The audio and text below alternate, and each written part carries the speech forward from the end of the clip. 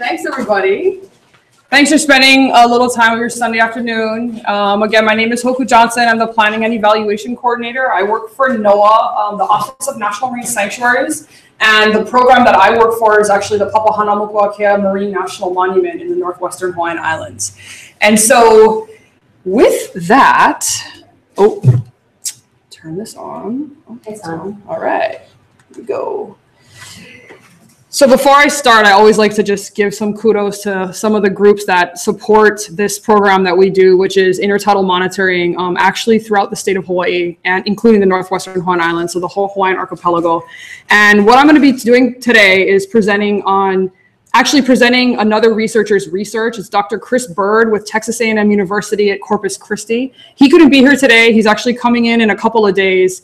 We're heading up to the Northwestern Hawaiian Islands in a week and a half or so to do another intertidal monitoring trip. So he just missed this. But for those of you that are going to be at the Hawaii Conservation Conference in early August in Hilo, we're going to be doing a forum on intertidal monitoring at that. So if you're interested, check us out. So today, what I'm going to talk a little bit about are everything heʻopihi and a lot intertidal. Talk a little bit about the distribution, the life history, and the different species of heʻopihi in Hawaii. I will mention the statewide heʻopihi partnership, which is a great group of people representing different communities where we actually do this intertidal monitoring pretty regularly. And then I'll talk about some of the methodologies that we use to monitor the intertidal zone. And they're actually relatively easy for people to grasp and to do. And so we're trying to implement this monitoring in more communities across the Hawaiian archipelago. And then I am going to do a little plug on the state of heʻopihi in the main Hawaiian Islands, because really there's not a lot of it. People love to eat heʻopihi and they're loving it to death, and we're trying to bring it back. And so we have some management recommendations that I think for the past 3 or 4 years, we've gone to the state legislature to talk with them, to talk with the lawmakers about raising the minimum size limit for heʻopihi take. And then I have to talk about the Northwestern Hawaiian Islands and what we do up there. And we have actually a specific cruise, or we call them a cruise. It sounds like a vacation, but it's actually a research trip that we do up to the Northwestern Hawaiian Islands every year to do this intertidal monitoring. And it's just as casual. I'm a small group of people. So if you have questions, just let me know and I'll answer as we move through this. In addition, and if you're interested, there's actually some heʻopihi that I brought, not to eat, just the shells, that I brought that are up here. So you can kind of get an idea of what they look like. They're a little bit different in terms of morphology than a lot of the heʻopihi in the main Hawaiian Islands. They're more peaked, and so I'll pass those out in a little bit. So before I knew anything about heʻopihi other than just knowing that it tasted good and I liked it to go pick it, I didn't realize that I thought heʻopihi was just endemic to the Hawaiian Islands, the Hawaiian archipelago. But the genus Solana is actually distributed widely throughout the world, ranging from Hawaii all the way to the east coast of Africa. There's actually heʻopihi around the world. It's just not the same genus. I know, and you folks may have heard of getting heʻopihi from Ireland. It tastes very similar. It's a cold water species. It's not from the genus Solana, but heʻopihi is everywhere. It is pretty unique that Hawaii, or not Hawaiians, but people in Hawaii eat heʻopihi and they consider it a delicacy. There's not a lot of places that I've heard of people actually harvesting heʻopihi. So you'll go to other places, like I've been to Indonesia, where there's limpets on the rocks, and like ask the local people, do you eat this? And they're like, no. So I thought that was interesting. So going back to Hawaii, there are actually 3 different species of heʻopihi, and heʻopihi are patelogastropods or limpets. There are 3 species again. The one that lives underwater and is considered the biggest heʻopihi is Solana talcosa, which is also called heʻopihi koele. That's the Hawaiian word for heʻopihi. Everyone, I think local people know it as the kneecap heʻopihi because it's pretty big.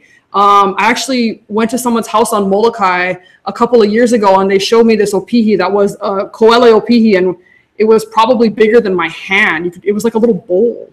And they said they had picked this on Molokai a really, really long time ago. So that was kind of neat to see. And then there's 2 other species of heʻopihi. Solana sanwicensis, heʻopihi alina lina, and then Solana exarata, which is the Blackfoot heʻopihi, or heʻopihi makaiaʻuli. And just because there's 3 species of heʻopihi, they're actually not all found throughout the Hawaiian archipelago.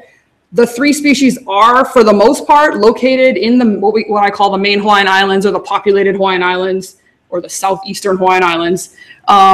Blackfoot heʻopihi, so makaiaʻuli, yellowfoot opihi, alina lina, and koele are all found in the main Hawaiian Islands.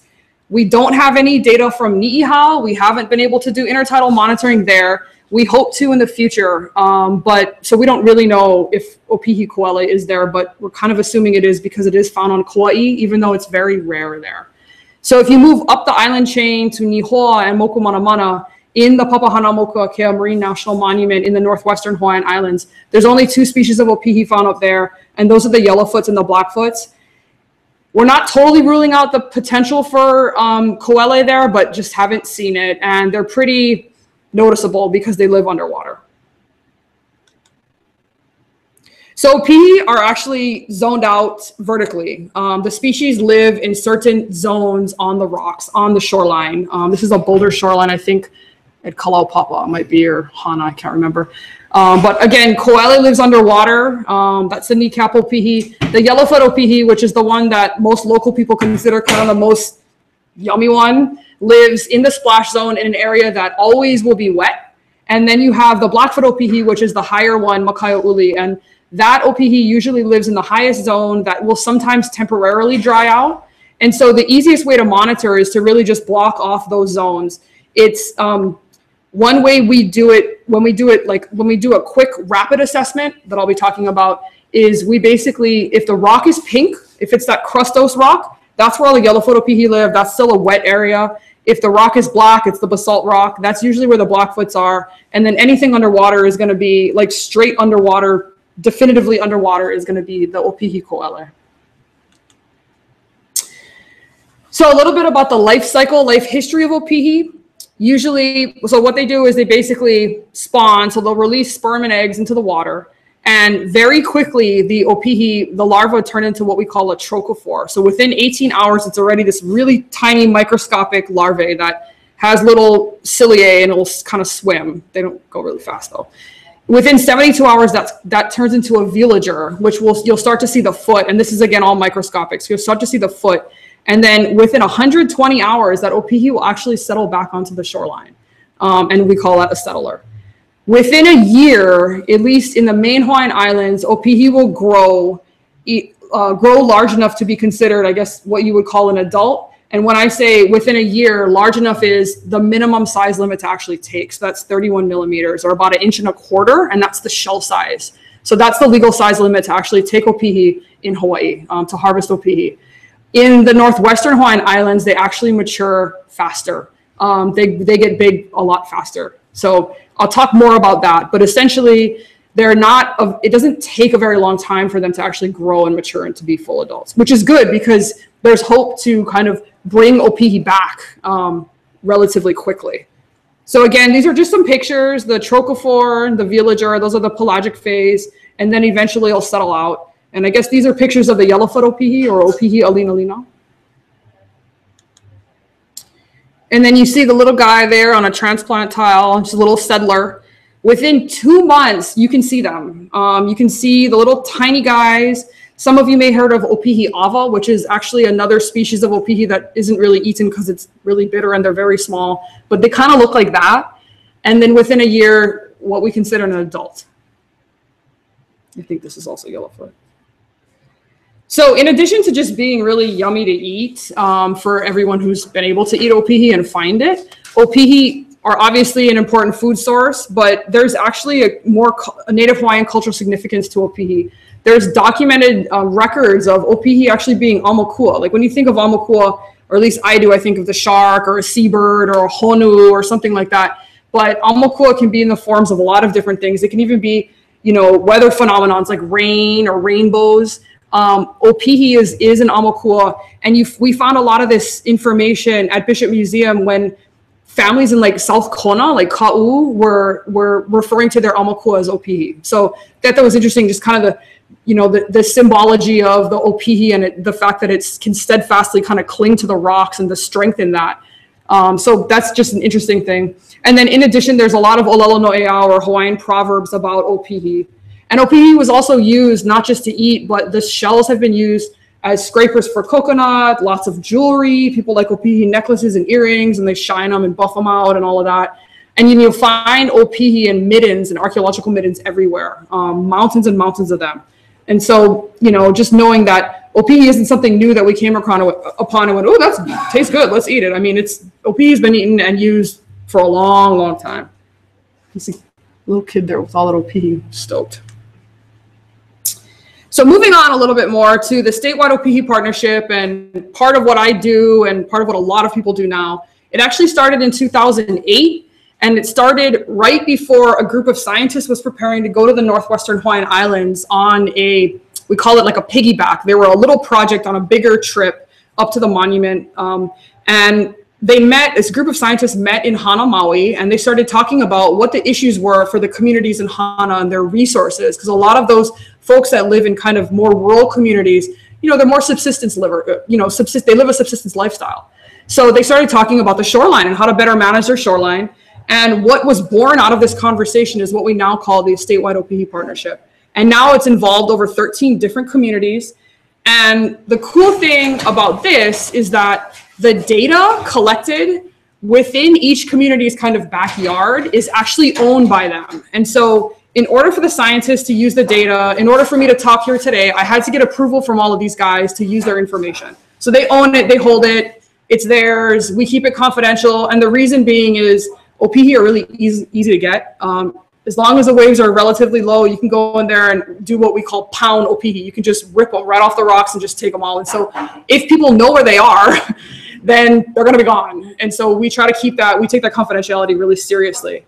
And so this isn't an exhaustive list, but these are a whole bunch of people, different organizations, ranging from really small community organizations to, you know, the University of Hawaii system, DLNR, the National Park System, my office, NOAA, Ho'olave Island Reserve Commission. All of these guys are part of this partnership. You know, some are more involved than others, but they all are part of this. And we try to meet relatively regularly to plot our future, you know, takeover of trying to bring heʻopihi back in the main Hawaiian Islands. And I just put a flyer in there because this just happened in Kipahulu on East Maui. There was an heʻopihi monitoring day over there. And so they use, you know, a lot of the community comes out, they grab their data sheets and their buckets and their transects, and they go in there, do their heʻopihi monitoring, record all the data and send the data back. They keep the data, but they also send the information to their scientist, Chris Bird, and, you know, he takes all of that. And so it works out really, really cool, really well. I think the Nature Conservancy helped with that one. So now I'm going to talk a little bit about the methodologies that we use when we monitor the intertidal zone. There are 3 different things that we use. We use transects to monitor. We actually do something called a rapid assessment, where we basically just count the heʻopihi quickly. And then we also do something that was born out of more of a cultural way of looking at things, which is basically recording observational data, weather data, what the animals are doing that day when we're monitoring heʻopihi, what the tides are like, and all of that. So I'll go into a little more detail about that. So these are where we've surveyed. These are the sites that we've surveyed in the Hawaiian archipelago. So you'll see there's 3 sites on Hawaii Island, and this is a little old. So I want to say there's a couple more on each of these islands. We grow pretty fast. We've done monitoring even on Ho'olave, which was really interesting to monitor, do heʻopihi monitoring in an intertidal zone that had unexploded ordnance like sticking out of it. We made it happen, nothing blew up. We only have 1 site on Oahu, and that's largely because there's not a lot of heʻopihi on Oahu. On Kauai, 2 sites, and going all the way up. This year, kind of a cool thing is in a couple weeks, me and a bunch of the heʻopihi monitoring folks are gonna get to go to Lehua Rock and do some monitoring there, which will be great. We really like to get on Ni'ihau, but the access issue there is a little complicated. So we're gonna keep working on that. And we've gone all the way up to Gardner Pinnacles, which on this map is, the Hawaiian word is Puhahonu, which is the most northern, tiny little basalt island in the Hawaiian archipelago. So that's where the basalt stops, is at Gardner Pinnacles. And it's literally a rock that's like half of this building, maybe, or less. It's very, very small. All in all, 10 islands, definitely more than 700 transects, and we've definitely spent more than 500 man hours on the transect. That's a little bit old. So what do we do? And I have pictures of what the transects look like. So we basically take a bronze chain and we measure out the shoreline. I think it's in 5-meter increments. We take a bronze chain and we run it from Mauka to Makai on the shoreline. So we look for the highest marine invertebrate, which is usually pipipi, which I think a lot of you know what pipipi is, those little tiny nearite snails. We'll start there, and they like to live really high. And we'll go all the way down into the subtidal zone. And then we'll mark with colored cable ties each of the zones of heʻopihi by the species of heʻopihi. So Blackfoot, there's usually a little bit of an overlap zone with the Blackfoot and the Yellowfoot. And then same thing with the Yellowfoot and the koele, and then down to the koele. And we'll have 3 people on the transect. 1 person's recording the data, and the other 2 are measuring and monitoring. They're counting everything. And so we do measure the size of heʻopihi species specifically, but we count everything. So we count, if a crab runs across the transect, we count them. If there's limu or algae on the transect, we will try to identify it as much as possible and estimate the cover, the percent coverage in the zone that we're measuring it in. And so we have a little PVC pipe that's about 50 centimeters long, and we'll run it across the transect. And usually 1 person will count one side and 1 person will count the other side, or 1 person will go Mauka and 1 person will stay Makai, and we'll just rip through that transect. And it takes, like I think I said earlier, about 45 minutes for the more complicated ones, and maybe like 15 for the ones that just don't, there's just not a lot of stuff on them. And after that, what we'll do is we'll take pictures down each transect to document it. We'll measure out the area, we'll measure rugosity, we'll do a bunch of different measurements, and then we'll move on. And so that's one way of actually measuring. And so here's some pictures of what that looks like. You can see the PVC pipe and the colored cable ties on the upper left-hand, what is that? Yeah, upper left-hand corner. And then you'll see the transect chain and the data collectors, and then the 2 guys monitoring. And then it can get kind of involved depending on where you are. Some places a little more difficult than others. We'll usually actually also have somebody who doesn't do any of this, who just watches for waves, and they'll yell out and kind of count down, because it can be kind of dangerous. We've been in a couple situations where we've been like, whoa, that was scary. But you can see the guys laying down, kind of going under the cliff to make sure they get everything on the transect. So yeah, I mean, that's how we do the transect work. Other species, like I mentioned, that we count, we do everything. So hauʻukiʻuki, which is the shingle urchin there on the bottom. If coral is in the subtidal zone, we'll try our best to ID it. We'll try our best to record it and make sure there's a note of that. The other things we monitor are those pupuava is the Hawaiian name for them. I forget the scientific name. But those are the snails that actually prey on heʻopihi, or one of the snails that prey on heʻopihi. And then we'll also look at the algae. And so on the trips to the Northwestern Hawaiian Islands, we do try to bring a phycologist or a limu expert to identify some of this. But in reality, a lot of limu needs to be identified. I know you talked about limu, I think, last week. You need to really look at a microscope. And, Dr. Izzy Abbott, who was the master taxonomist, she passed away, but she was the one that we would always send our samples to.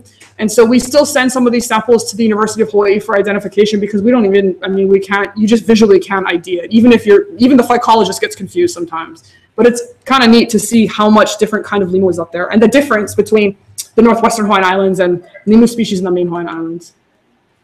So this is our data sheet. This is the sheet that we use for the transect work. So not only do we deal with heʻopihi, but we got all these other things that we monitor. And then we also record just a little bit about the weather, were the waves high? What kind of habitat are we in? Are we in a boulder habitat? Are we in call it a pulley or a cliff kind of habitat, which is what it would be out here in Hanauma Bay? And then we just go at it, and we'll just do this over and over and over again, and try and get as many of these in as we can. So that's one method. The second method is a lot easier. It doesn't involve pretty much anything except for one data recorder, a clicker, like the clicker used to count people when they go through the door like a movie theater, and then a ruler, and that's it. And so the way we do this is the whole group of people will stand in the intertidal zone. We'll all spread our arms out, and we will count everything within our arm span. Everything from Mauka, from the highest heʻopihi, all the way to the Makai, so all the way underwater if it's a koele zone. And once we count everything and we size everything, we'll yell it to the data recorder, and then we'll leapfrog to the front of the line and do it again. And so in certain places, this is not a good example, but this is a lot harder. This is actually, I think, at Mokumanamana, this picture. But in a lot of places, there's just not a lot of heʻopihi. So in the main Hawaiian Islands, you can get almost an exact count of what's there relatively quickly. And so it's kind of neat to be able to compare and contrast and get an estimate of an area. There are 2 small basalt pinnacles in the Northwestern Hawaiian Islands that don't have a lot of heʻopihi on them. And we can count every single one. And I think every year it's about 27 to 2,800 OPE that we count every single year. And that's interesting because we can just quickly know the population's, stable, is it declining, what's going on. And it takes us, I don't even think it takes us a day to do that. So this is another method that we use. We're trying to graduate towards actually using iPads or some kind of a tablet system where there is no pencil and paper anymore. And actually not just for this rapid count, but for the transect count, where you can just go boop, boop, boop, boop, boop, and just record everything. And so we have a researcher, his name is John Burns of the University of Hawaii at Hilo, who's working on some of that, which is kind of cool. So we'll test it out and see if it works. And then, so these are just pictures of that rapid assessment. Depending on where we are, some of the shoreline you can't walk, so you have to actually swim. So we'll go like this. We'll try, we'll communicate to each person on each side. Oh, you're going to count over there to that little limu thing, and you're going to count to that little point. Okay, cool. And we'll just count it, and then we'll jump back in the water, and we'll swim around and go to the next one. So it's kind of fun, actually. It's a good workout. And then I think you see, that's Chris Bird, the scientist, on the bottom left, or on the bottom right. He has his goggles on. He's floating on a little bird, and he has his GPS that he's taking GPS points for everything. Or is his phone? I can't remember. And then the last thing that we do, so there's the rapid, there's the transects, and then we also do the huli'ia, is what we call it. These are observational records. So at the end of each day, we'll get everyone together, and we'll basically sit down and talk about what we saw that day. And we'll go everywhere from the heavens or the clouds all the way down to what's underwater and what's there, what's in season, what kind of fish do we see, what are the birds doing with each other, do we see anything on land, what's blooming, what's in season. And all of that information is actually going into a database. There's a group called Namaka Opapa Hanauma. They're taking all this information and they're trying to create a database that we can go back into and look at spawning and look at interactions with animals and kind of reference, every time we go into a community, reference what happened before. And so we're at the kind of beginning of this. They're trying to figure out database stuff, but it's a cool way to get everyone, especially the scientists, head out of just the transect or just the OPE to get them up to have them kind of look around and be really aware of their surroundings. It's definitely done that. And it's a good way to get everyone together and kind of close the day out and have this discussion. And then it's kind of it's good closure for the day. And so we do this every time, at least in the Northwestern Hawaiian Islands. Okay, so now I'm going to get into some more scientific information about OPE populations in the Hawaiian archipelago, and then some management recommendations that we kind of continue to push. And I'll try to stay off my soapbox. So this isn't news that OPE populations crashed a long time ago. There's just not the OPE that, I mean, even when I was a kid, I remember seeing a lot more OPE, at least on Oahu, than I do now. And so that's a fact. There's not a lot of OPE. It's hard to get it. The OPE that you would buy, like at, what's the fish place? Not Tomorrow's, the other one. Tanioka's, that would probably come from the Big Island. That's probably where that comes from. It might come from Molokai, on the backside of on the North Shore of Molokai. But, you're definitely not getting that OPE. It's not Oahu OPE, unless you can get access to the airport runway or get access to the Kaneohe Marine Base. Not a lot of OPE. It's also a lot more expensive now to buy it. Other indications of decline, there's not a lot of OPE in places that are obviously accessible, like Lihue, Kauai, for example. Also for, pretty much anywhere that you can walk down to, you're not going to find OPE because people can just get there and pound them. And then, like in North Kohala, same thing. You will see a lot of OPE on the east side of the Big Island, and that's because the habitat there is very dangerous. And there's also something called Hawaii Volcanoes National Park that keeps people out, and there's lots of lava, and it's dangerous and scary, and the OPE are protected there. So going into densities, again, I actually just mentioned the Big Island. So this is the Blackfoot OPE. Obviously, there's a lot of it in the Northwestern Hawaiian Islands. Mostly that's because you need a permit to go there. It's expensive to get there. They're remote. It's protected. Nobody goes there. Not a lot from Maui to to Kauai, excuse me. Still have some on Hawaii Island. Same thing for the yellowfoot OPE. This is the one that everyone likes to eat, that they look for, that they ask about. Alina Lina, there is definitely some on Hawaii Island. Ko'olave has some. Maui, I'm guessing that's the Hana side, the Kipahulu side of Maui, the east side. And then the rest of the Northwestern Hawaiian Islands, we still have Alina Lina. Not so much on Oahu and Kauai. Koele, even worse. That's the big one. I actually saw Opihi Koele on sale at KTA not that long ago, and they were pretty big. And Yeah, in Hilo, and it's a bummer because there's just not a lot of them. So, factors affecting heʻopihi populations. Obviously, human harvest, that is a big one. That's the biggest one for sure. Predation, and I don't mean by people, again, just the predatory animals that eat heʻopihi. So there are snails in the intertidal zone, like that's a picture right there of one. He'll crawl up on the heʻopihi and he'll drill a hole in it. And then the heʻopihi has a mechanism where they basically take their tentacles and they fold them up around their shell and they push the snail off, or they can actually sense the snail coming. So they'll start to like run, which they don't really run fast, but they'll be like, you know, like trying to run away from the snail. It's kind of cool. We have some YouTube. You can actually go on YouTube and find it. I'm sure people have posted them there. They'll like pick a predatory snail in the intertidal zone and put it near an heʻopihi just to watch the thing run around. And actually, we've actually used predatory snails to try and ID heʻopihi because the tentacles of the Blackfoot heʻopihi are different than the tentacles of the Yellowfoot heʻopihi. So in places like Mokumanamana or Necker Island in the northwestern Hawaiian Islands, it's very hard visually to tell the difference between the two. It's just, we get into fights about it all the time. Is that a Yellowfoot or a Blackfoot? I don't know, blah, blah, blah. You know, it's really confusing. So if we take a predatory snail and we drop it on top of the heʻopihi, then he'll defend himself quickly. He's not harmed. He'll defend himself. He'll throw the snail off and they'll be like, oh, Yellowfoot, done. It doesn't always work, but most of the time it does. And then other issues are more with the heʻopihi biology. So heʻopihi spawn, they're broadcast spawners, but their larva doesn't go all over the world. So an heʻopihi that spawns and settles out in Hawaii Island isn't going to release its eggs when it grows up and spawn out and have heʻopihi on Kauai. That they're more local than that. Big Island, Maui, Molokai, all connected genetically. Oahu and Kauai are connected, but Oahu and Mokumanamana are not. And so because of that, if you have a place like Oahu that doesn't have any heʻopihi, it's gonna be really hard to get them to come back. Yeah, and so, well, I'll talk more about Oahu later on. So basically, just the biology of the heʻopihi just makes it hard for it to come back once big populations are gone, which is why Hanauma Bay is important, because there's still heʻopihi here. So that's good as long as we keep the lifeguards in check here. Okay, anyway, moving on. Heʻopihi mature at different sizes. So Alina Lina and Makaio Uli, do I have koala in here too? Okay.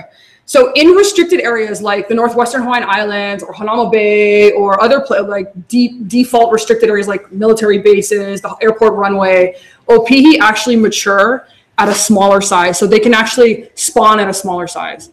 Versus in unrestricted areas that you can just access and go grab heʻopihi, they actually mature, they spawn when they're bigger. And so that's a problem when the law is you can take heʻopihi once it hits a 31 millimeter shell length, right? Or an 1.25 inch shell length. You can take them because in the main Hawaiian Islands, a lot of times you can take heʻopihi that probably haven't ever spawned. So that's just whacking them more. So that'll lead to, what do we got here? Oh yeah, so that's my next, I trumped myself there.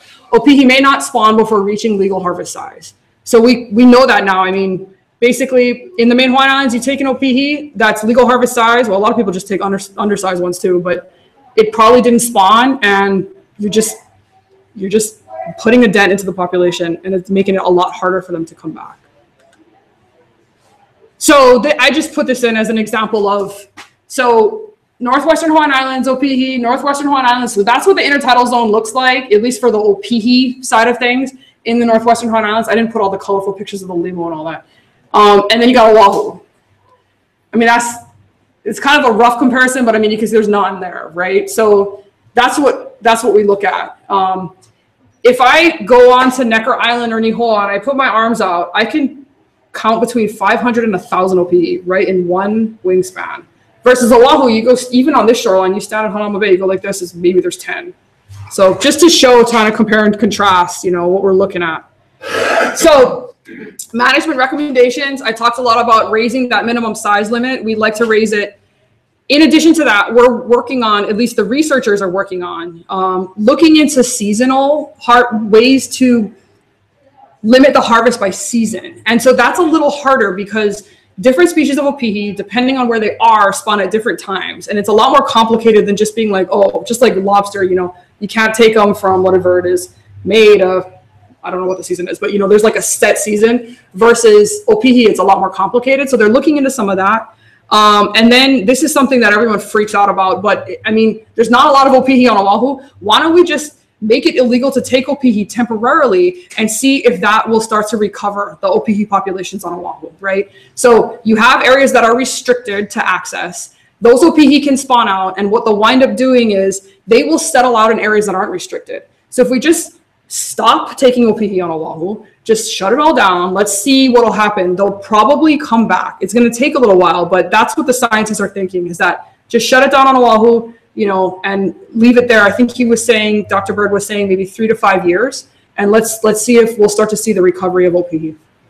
In addition, obviously, no-take areas are always a good thing, and then having bag limits are always a good thing too. Those are harder to enforce, but it's something you can always look into. And then this is a picture of a little kid. I think this is Hanauma, and if you go to Hana or if you go to Kipahulu, there's signs up now that the community's put up. So this isn't DLNR, this isn't like NOAA, this isn't anyone that's doing this.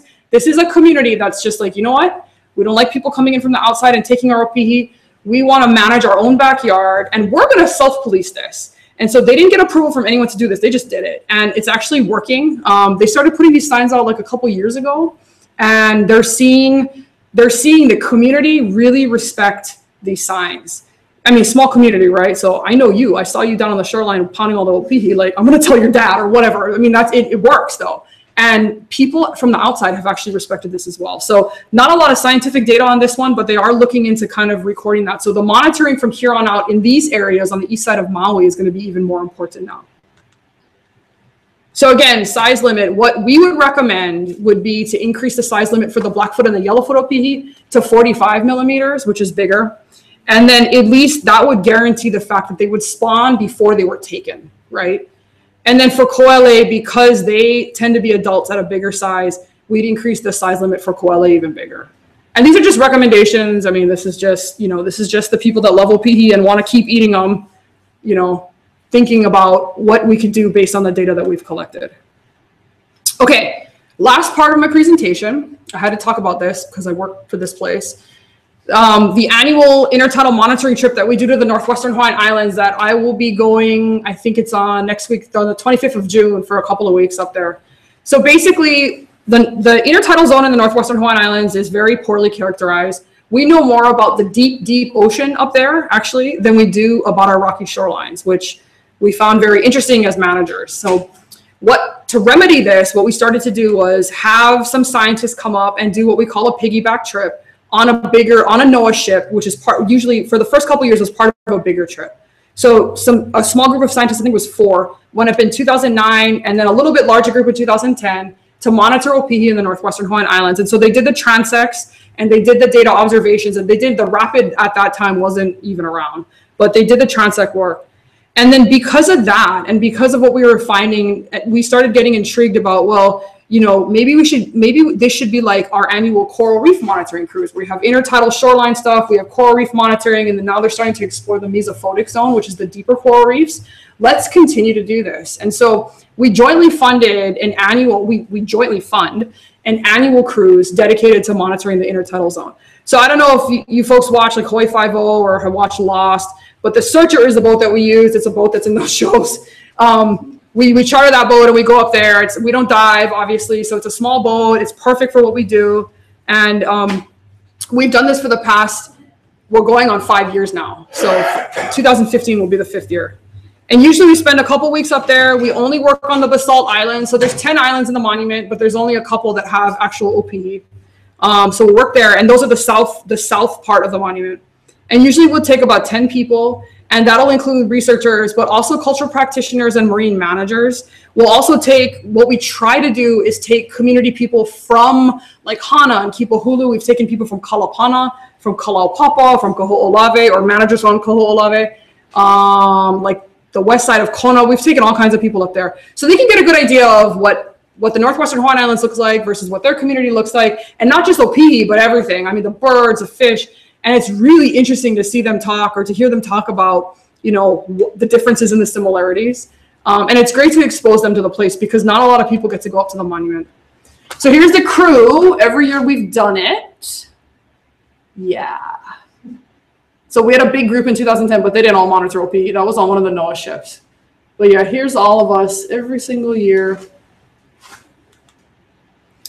Yeah, so the purpose of the trip is really, it's twofold. It's to better understand Papahanaumokuakea's rocky shoreline, but also to reconnect with our kupuna islands. So we do cultural protocol up there. We do chants. It's a very spiritual place. It's definitely some place that you want to respect and not kind of, you know, misbehave. It's also in the middle of nowhere, so you really want to watch yourself too, because there is no, like, the Coast Guard is not going to come for you if you get hurt up there. You have to, like, really be hurt for them to come. So anyway, it gives the Hawaiian community a chance to reconnect, which is really special. So how we select them, I mean, it's kind of a no-brainer. You know, you have to be able to handle the ocean. It's very scary up there. There's a lot of sharks and a lot of ulua and just things that'll bite you. The shoreline is difficult. You know, they need to have the species knowledge. So they need to be able to know what is in the intertidal zone and be able to identify it. Even if it's just a Hawaiian name, that's totally fine. And then the ability to live on a boat. You know, everyone tells me, I want to go on this trip, blah, blah, blah. And I'm like, oh yeah, you get seasick? Nah, I don't get seasick. And then they all get seasick. So, you know, it's like, you really gotta, like, no, really, you know. So the ability to live on a boat and be okay with that. And then the ability to be out of reach. And we don't have internet, or we have very limited internet, very limited cell phones. There's no cell phone service, but very limited satellite phones. So that usually is the thing that'll kill people. Like, I can't get my Facebook, I can't call my kids every night. No, then you don't want to do this trip. This is what we do. I talked about it already. One of the other things that we're working on are the nearshore fish surveys. So, you know, the intertidal zone, what fish communities are right in that splash zone. We see a lot of wrasses in the tide pools and things like that. But what are the things that are right off the cliff, right in that wash area? You know, and how we're trying to figure out a way to accurately monitor or record what those are. We're narrowing it down, but it's a lot harder when you're on snorkel and you have a clipboard and you're like this, and there's a wall of rock right there, and you know, how accurate is that data? So we're kind of doing a trial and error thing with that. Here's more pictures of just what that looks like. And I think that's one guy doing the fish survey, trying to work that out. Yes, and they have hard hats on, and that's because at Nihoa there's big sea cliffs and the rocks fall, and so we actually do wear hard hats at Nihoa. And I heard they wear hard hats in Kalapapa too, I think, when they do OPE monitoring. And I don't know why, I've never been down there. Preliminary results from last year. La Perouse Pinnacles, which is one of the more northern basalt pinnacles in the monument, we observed juvenile OPE, which, like, who cares? But at La Perouse Pinnacle, all of the OPE look like this.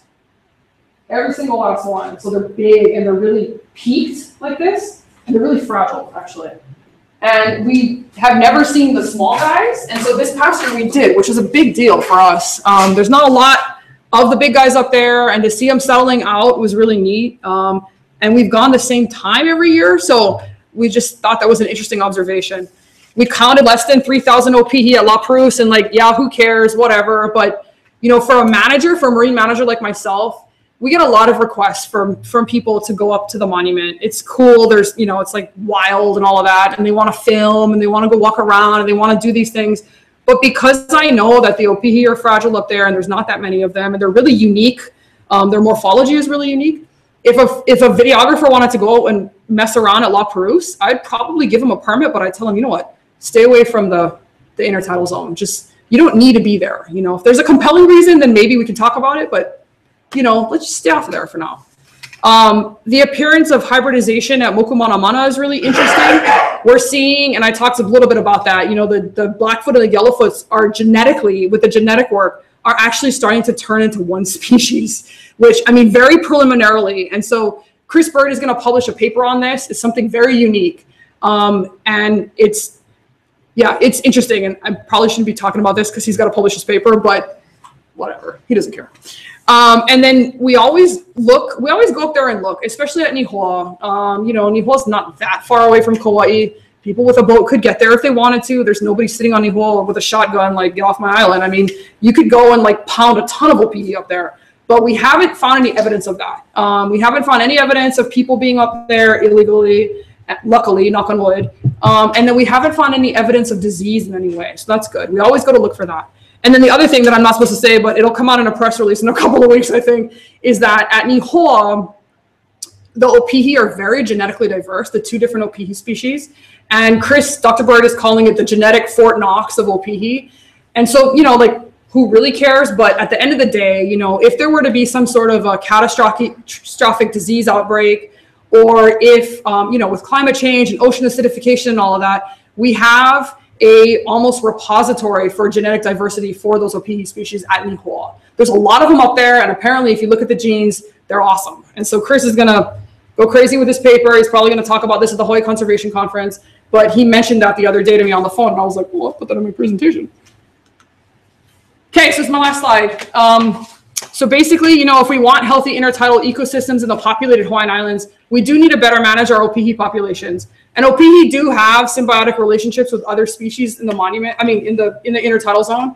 You know, they eat limu. They and hauʻukihuki, the shingle urchin, have a really funny relationship with each other. So, you know, you got to make sure that everything is healthy. And heʻopihi, of all the species in the intertidal zone, heʻopihi are the most popular. They're tasty. They're easiest to get picked. So we got to make sure that we conserve those guys in order to make the whole system work. We'd like to see the minimum size limit raised eventually. I think we'll get there. It's just taking a while. You know, we'll just have to deal with that. And then considering seasonal harvest restrictions, potentially bag limits, and even a temporary moratorium of even taking any heʻopihi on Oahu. That would be awesome. In addition, it's always good, and we're going to continue to characterize and monitor the northwestern Hawaiian Islands. That area is considered pristine. It's a pristine habitat. I don't like to use that word, but there's a lot of heʻopihi up there. The intertidal ecosystem appears very robust. So what we learn up there, we can always apply down here in terms of what happens up there. You know, all the genetic work that Chris is doing, he's studying gene flow of heʻopihi throughout the Hawaiian Islands. So it's really, really interesting, and it's important to continue to monitor up there. And so I think that is it. Yeah. So thank you very much again for coming today. If you have any questions, feel free to ask. Yeah. Yes. Anybody doing any aspect of work towards aquaculture? Yeah, that's an interesting question. So I cannot remember the name of the scientist at UH, but there are a couple of researchers who have tried to grow heʻopihi, like in an aquaculture setup captively. And they haven't been able to fully close that life cycle of doing it. And we think it's because of the way of just the water flow of getting that whole, you know, heʻopihi live in a zone that's continuously moving with water. It's not like fish where, you know, they just kind of swim around.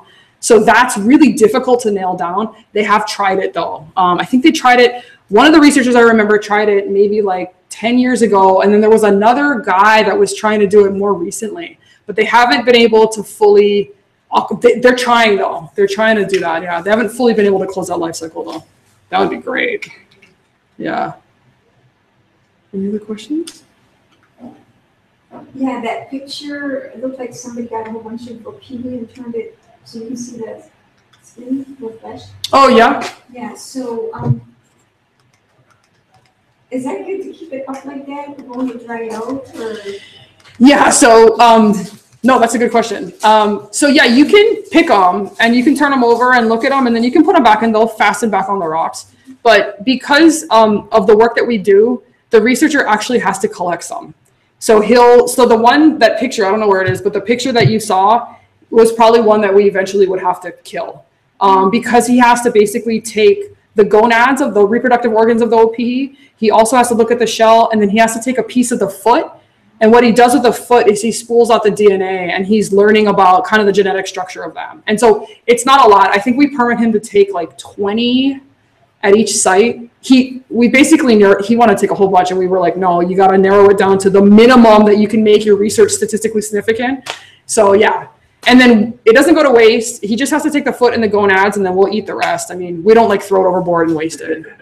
Yeah, it sucks to be. Yeah. I want to have a dumb question, but will they eat some of the invasive algae? Yeah, you know, that's a good question. They're turf grazers, so they'll eat the turf algae that's on the rocks. But if you're looking at like mudweed or something like that, that's not something that heʻopihi would eat. Yeah, but if there is an invasive algae that's a turf algae, they'll eat it. Oh yeah, they'll eat it. Yeah.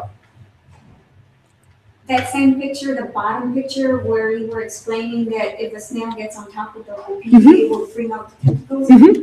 I should have put a picture Does of it that. know that it's a Oh, there. snail? What if you just put your hand there? Will it bring its tentacles out too and try to push a hand off? No, it knows. It will know. And I don't know what it is that the predatory snail gives off, but oh yeah, you can even you can put them a foot apart and that heʻopihi will start running. I mean, running, but he'll move. And it's very interesting to capture on video. It's funny. I mean, it's horrible. We're torturing the heʻopihi, but I mean, we take the snail away and throw it back in where it's supposed to be. But yeah, they'll and then what they'll try and do is they'll put their tentacles up, or the snail will either drill a hole in the top, or he'll get underneath it and he'll try and flip it. And what we've seen a lot too is stingrays like to eat heʻopihi. So they'll come right up to the shoreline, and I've never seen this, and I don't know if anyone's ever seen it, but we know they do that. Actually, Chris has probably seen it. We know they do that because when we go to a place that no one is supposed to be at, like Mokumanamana, Necker Island in the Northwesterns, you'll see all these upturned heʻopihi shells. And at first we were like, oh my gosh, there's someone coming up here and they're taking all the heʻopihi. And then we're like, no, it's the hihimanu, it's the spotted eagle ray, because they come real close to the shoreline. And I don't know how they do it, but they'll take them and they'll eat them. And then the shell eventually just washes back up, or it'll just be like in a little tide pool. Yeah. And we always wondered if the seabirds ate them, but I don't think they do. I have a question. You mentioned about the resettling and the specificity of Oahu. Has there been any work done or plans for work to look at the tides and for the currents, to look at where some of those protected areas of Oahu and protected areas and other main Hawaii islands where the larvae would most settle, since they don't settle far? They're very island specific.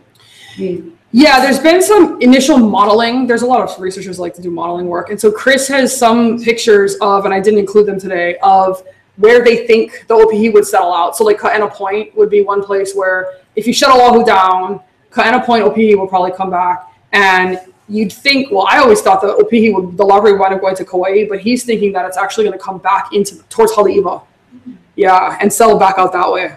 Yeah, so he does have some of that modeling. He hasn't done a ton of work on it. He's more into the genetics right now, but there is some of that they've started to look at. Yeah, because they've even talked about, like, could you seed an area? Could you just like collect eggs and sperm and seed an area and see? That's never been done, but just like Waianae, like the west side of this island, there's not a lot of heʻopihi there. Could you just put it out there and see if they'll settle? That's always a question that we get about that. We've never done that though before.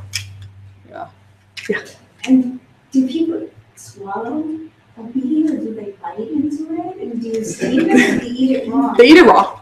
Yeah, they'll eat it raw. You just eat. It's like poke. They'll just crunch it. Yeah, you just eat them. I mean, you could like shoot them like a shooter, I guess.